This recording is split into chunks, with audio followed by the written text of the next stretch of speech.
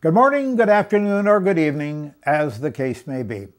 We have here a video from an agitated applicant for the JREF $1 Million Prize, a Mr. Greg Price, somewhere in Minnesota. Apparently he believes that he's been slighted, and in the video he attempts to show us his marvelous power to dowse. He complains mightily that he's been trying to get tested for the prize for more than 2 years, but he fails to mention that we were unable to read his application and his claim, and we had to exchange a lot of correspondence with him in order to get that clarified. Finally, we received a brief 25-word note from the required academic source validating that the applicant was able to perform as described. I read from that affidavit.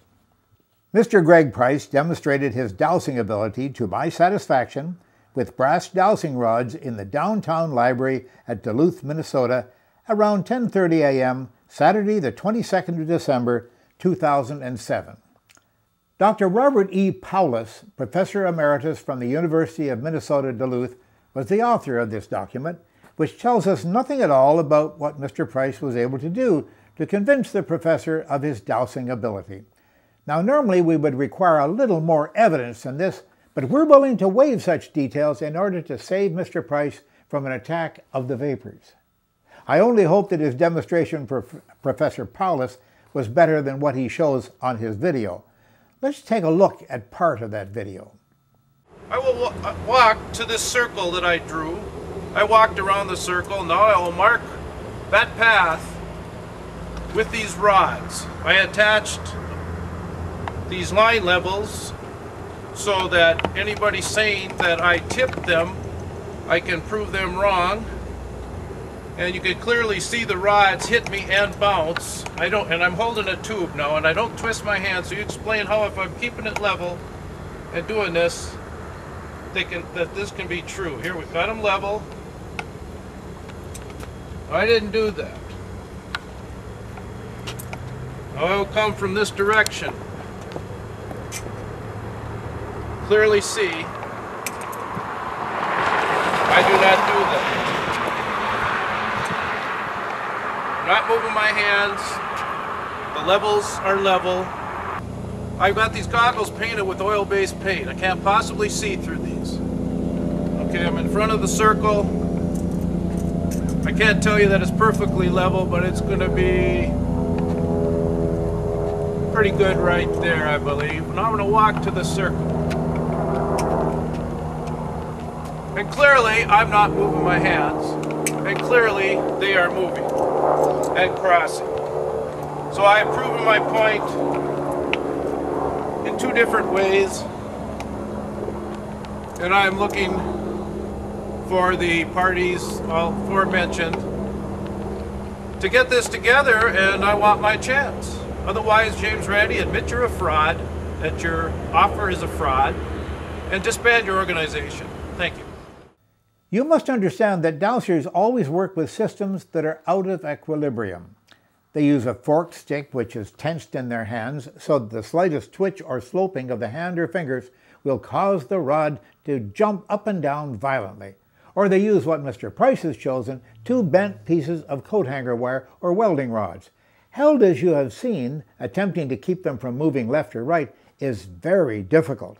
Unbalanced systems like this are very sensitive to the slightest inclination of the fingers, the hands, or, as in Mr. Price's case, lifting of the arms. Let's view that video again, and you'll see that he lifts his forearms, and the rod rotates in the direction he wishes. Clearly see, I do not do that.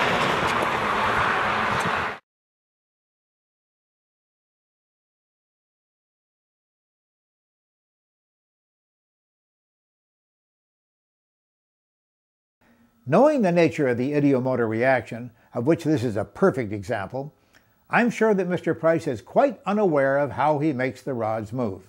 In fact, we've already told him about this, and he just can't see it. However, all that is moot. I refer to part of Mr. Price's description of his abilities. I would first walk the area before and check for pipes, wires, water, etc. that could complicate the demonstration.